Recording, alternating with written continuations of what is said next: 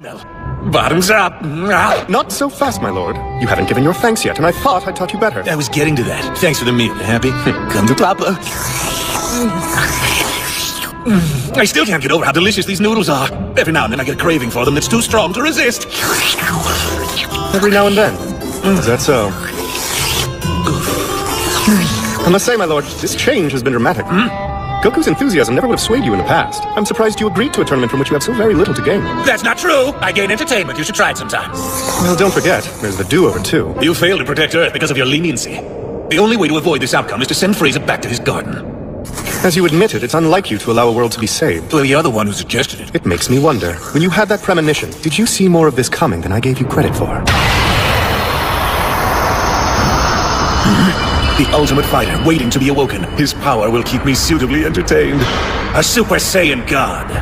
I was skeptical we'd find what you were seeking, especially when we first met Goku, and it seemed you were doubtful too. Right, sorry. Hello and good morning, your greats. My name is Goku, sir, and it is an honor for you to meet me, sir.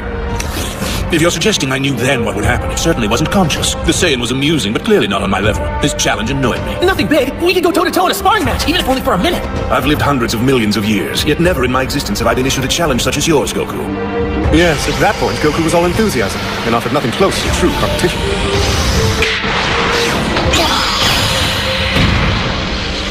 But then, with the aid of the other Saiyans, he transformed into this Super Saiyan God, whose name you had plucked from a dream. And the upgrade is astonishing. You wanted fun, and now he's helped lead you into a tournament.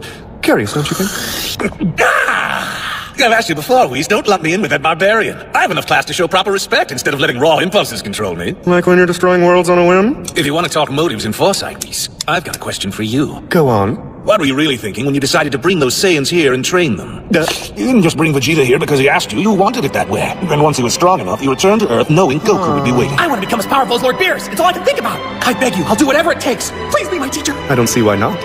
Wow, you mean it? Of course. I have been thinking this was about the right time to do it anyway. Oh, hold on, what was it? So what's the end game? You're not building them up to have them fight me, are you? Is that what this is all about? No, my lord. You'll just have to keep on guessing. Really? Well, no matter. Even if I'm right, it would still be amusing. Okay, I've had enough ramen for now. I think it's time we fetch Monaka.